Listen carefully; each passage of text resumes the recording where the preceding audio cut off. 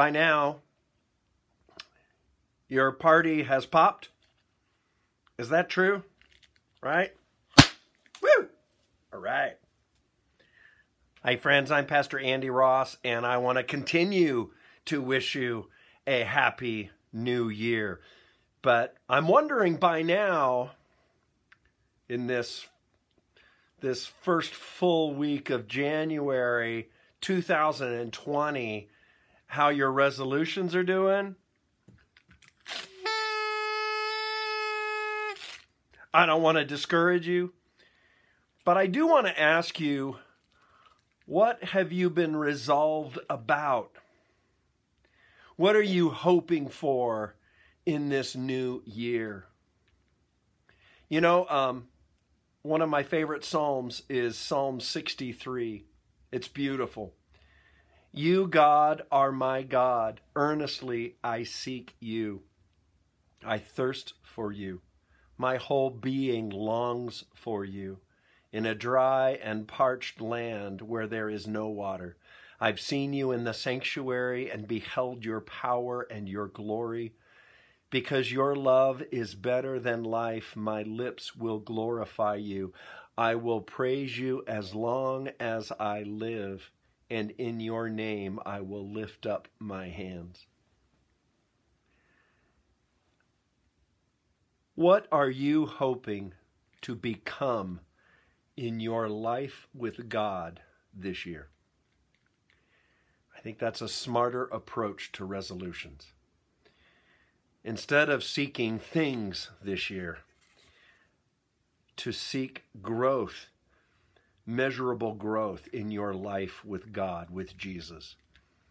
Instead of focusing on your wants, what you want to be or do, focus on what God is wanting to be and do in you and in your life with God.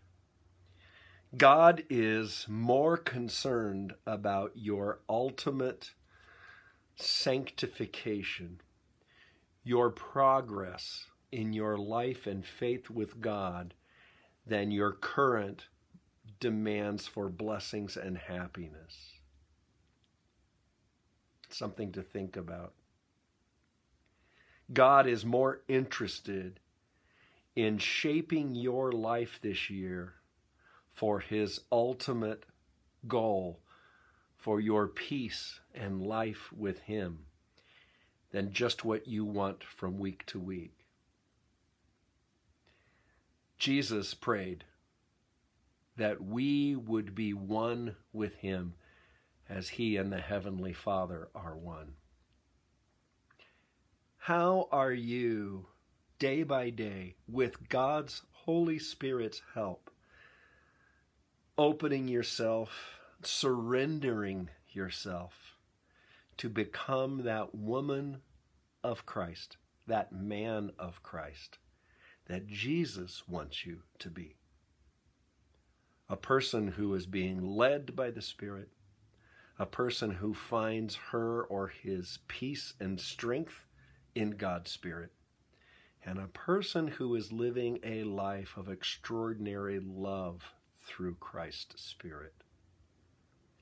That takes a lifetime, but it can begin today if you take that step of faith. Again, I'm Andy Ross, and I hope that this new month, this new year, this new decade is the beginning of remarkable things in you. Things that last beyond a party popper. Things that will last far beyond a simple resolution.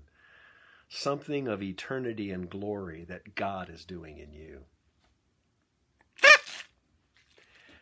Blessings on your day, and I will see you in church.